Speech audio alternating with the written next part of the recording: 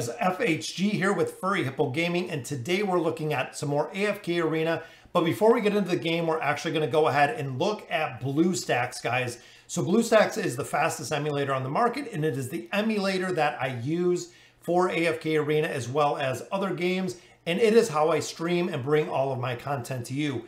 So looking at the Bluestacks itself, there are a couple things that I really like to utilize. One is, of course, when you look here up at the menu and the settings of the game itself, you can run core allocations, memory allocations, but you can change your frame rate.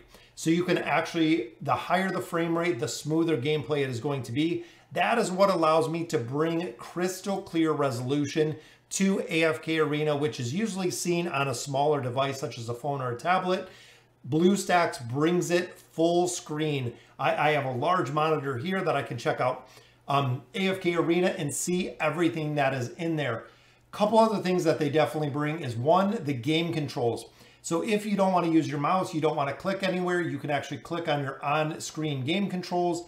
You can see these are all of the abilities that my heroes have, and it does have multiple game controls that you can set depending on your preferences.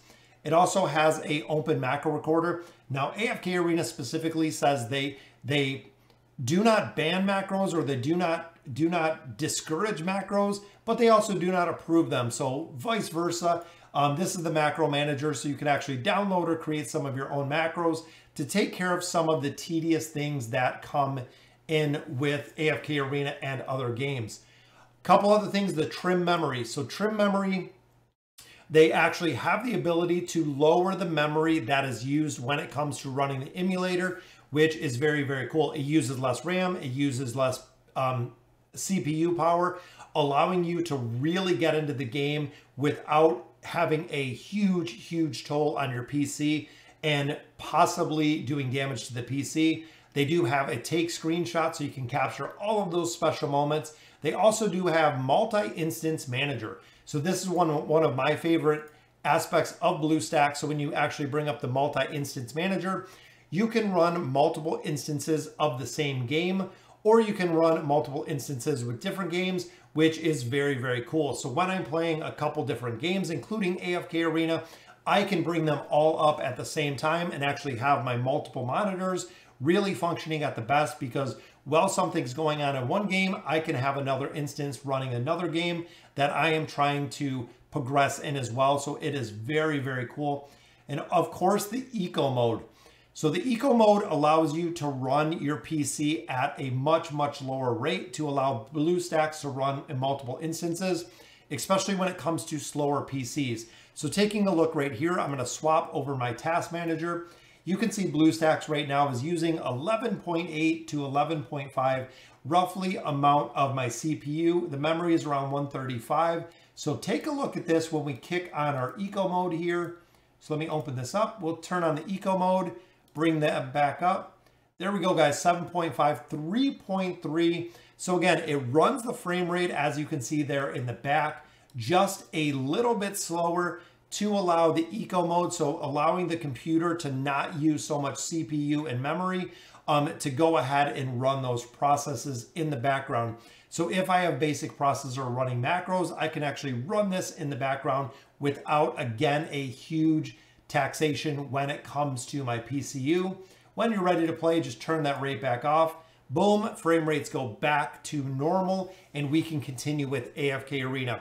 So looking at Bluestacks in eco mode, it uses 87% less CPU, 97 up to 97% less GPU usage than other ones. It has a memory trim, multi-instance, it has eco mode. When you look at players that use this, there are over 500 million players that use this, with over 20,000 games that are available. So you do have a ton of content on there. You can import macros depending on the game you're building with. You can go ahead and build your own tools. There is a plethora of functionality within Bluestacks. So let's go ahead and get into AFK Arena, guys. So I'm actually going to toggle this rate to full mode like you guys are used to seeing. We can actually switch over and get back to the regular setup. As you can see here with Bluestacks, this is how I play AFK Arena, running through my dailies very, very quickly. I like to point and click. The only time that I do not is when I'm actually using my alts manually. So you do have an option to use your alts manually in AFK Arena. That way you can make sure that you're making the most of it and you're actually triggering your ultimate abilities when you want to. We'll turn it on 4-speed. We'll skip out of our battles right there. So going through, again, playing AFK Arena as well as other games, very, very smooth, always on Bluestacks, guys. It is there is such a high clarity when it comes to running mobile games on here. It even looks better than it does on my phone, and it runs absolutely flawless, guys. We have not had any problems with Bluestacks.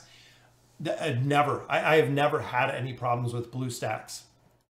So guys, if you're interested in AFK Arena, if you're interested in Bluestacks, I will include a link down below so you can actually hop in here. You can go ahead and download AFK Arena and Bluestacks so you can really check it out for yourself. Very, very cool game. It is in-depth. There is a lot. We have a insane amount of heroes in here to choose from. AFK Arena is such a very cool game. I've been covering it for almost 2 years now. And since I have started covering it on YouTube, it has been brought to you since day one. Even back then was Bluestacks 3. Now we are on Bluestacks 5. They continually make a ton of improvements to the system to make it run flawlessly. So guys, let me know in the comments what you guys think. Go out and download Bluestacks, download AFK Arena. And as always, thank you guys for watching.